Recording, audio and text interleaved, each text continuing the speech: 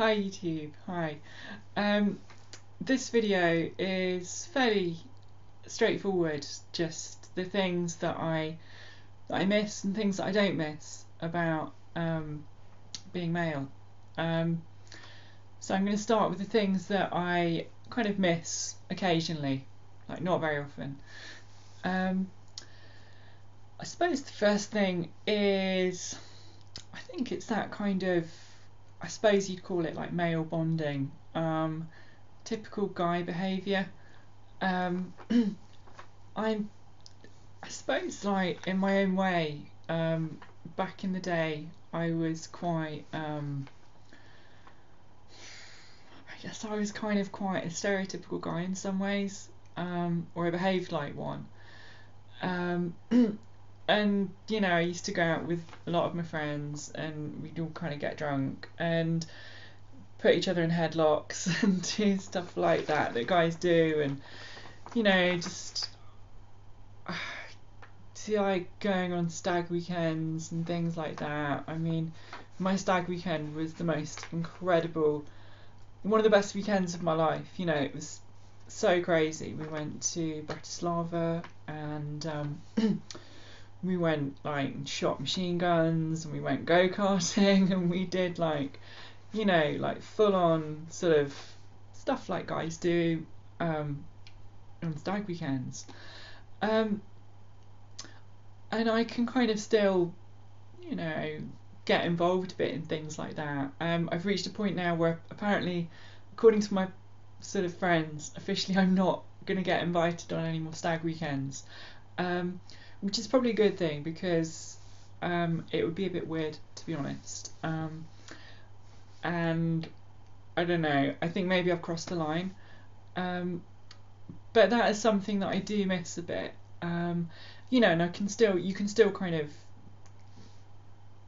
go out and have fun with a group of friends. But I do, I do sometimes, lament that that time is something in the past, and it's different now. Personal safety. I mean, I never really used to worry about personal safety before. I guess partly maybe because I live in the countryside and you don't have to worry about it. But then when I lived in cities, when I was at university, again, I was just pretty young and stupid, I suppose. But now, if I'm in a city alone at night, or just certain kinds of situations when I have to think about it, and that's kind of something when you think, yeah, I didn't I didn't really ever have to worry about this. Not that someone could have just really mugged me really easily anyway, but it wasn't an issue. So that's something.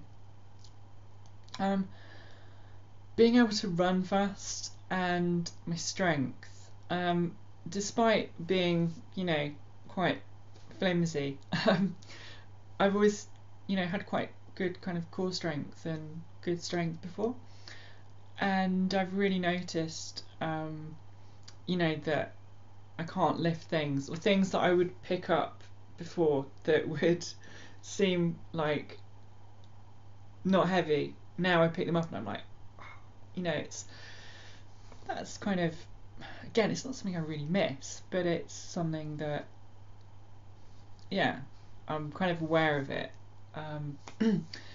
And being able to run faster. I used to be able to run really, really quickly. In terms of like long distance, I'm a really keen runner, and when I was doing, there's other videos I've done about this, but like a few summers ago, I was doing 6 minute miles when I was like in really good shape. I mean, I was training like all summer and I was running so much because I was just going through the first year of my transition, and it was quite hard, and running really helped me get through it. But yeah, I can't do 6 minute miles. I think the best I can do now is 6 minute 30, which is still pretty quick, but I can't get past that like 6 minute 30. I can't, you know. So that's something that's kind of, you know, bit annoying. And then I don't know. I think the other thing really is it's kind of like that sort of male swagger that guys have.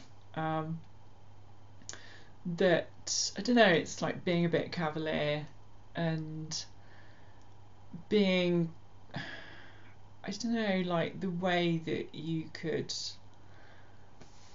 treat a girl, and I don't know, just in a really nice way, and do things to be, I don't know what you'd call it really.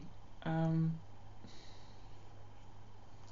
suppose it's like being a bit chivalrous. I don't know, but it's that kind of way of being about yourself. And just, I don't know, I mean, I think I've developed my own kind of female version of that now, which is, I suppose, like it's not like trying to be sexy, but it's sort of how you come across. And if you're trying to maybe like influence the situation, or sort of trying to get things to go the way you want them to go, it's like, how do you sort of, I suppose it's like charm, you know, like kind of male charm, and how you can kind of use that. And I suppose it's kind of adapted, like I've adapted it now to, you know, suit me as a female, but I do kind of occasionally miss, or I don't know, it's like a nostalgic feeling for the way I perhaps used to be sometimes. So yeah, I kind of, you know, occasionally I kind of miss that, but not that I think, God, I want to go back to it. Just that, you know, I'm aware of it. And that's kind of it really. Which brings me, I've not got long left, and brings me to things I don't miss. Being able to pee standing up. Like, no, don't actually miss that at all. Okay, if you're out in the countryside or like going for a run, it's not that convenient, but you know, and oh my God, like having to stand next to guys in the urinal, like shoulder to shoulder, that is something I don't miss at all.